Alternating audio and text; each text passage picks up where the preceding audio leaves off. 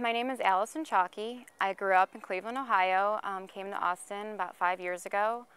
I'm 31 years old and I was diagnosed with breast cancer at age 30. I actually discovered my lump when I was just stretching, and I immediately went to it and I was like, this isn't right, this just seems weird. I got a biopsy done through my breast surgeon, and then I met with my oncologist, who then told me that I had not only breast cancer, but an extremely aggressive one. It took a lot to seep in. I didn't know if I was going to do chemo or not, and then I'm thinking, it's just stupid not to. It's my life, and I'm only 30, so I did chemo. It was pretty intense. That was the most hard for me. My husband was great. We had chemo days, so every time we went to the chemo place, I bring my blanket, and we bring the laptop, and he would go with me, and we just kind of hung out for a good 3 to 4 hours, and the people there were great. I completed chemotherapy in February of 2010,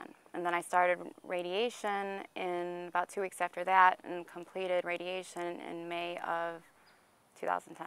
I don't know why I got it. I thought would be a pretty healthy lifestyle. It's not in my family. Let me be clear about that.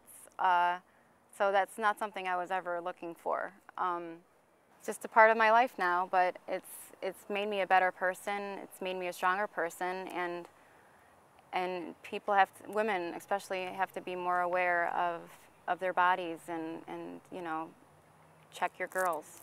That's what I always say, because it's important. If I never stretched, or if I never found it, or if I ignored it, I wouldn't be here today.